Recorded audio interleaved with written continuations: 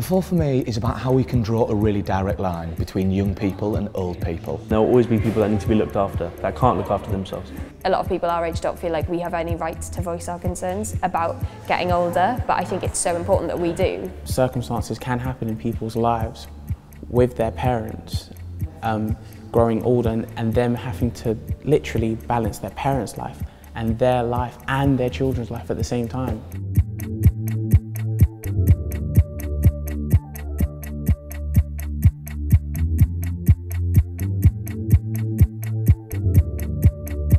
I think our generation are really stuck at the moment. It's really quite scary when you think that like you might not ever be able to afford a house where you want to live. It does feel like the housing crisis and actually being able to get a property is getting further and further away.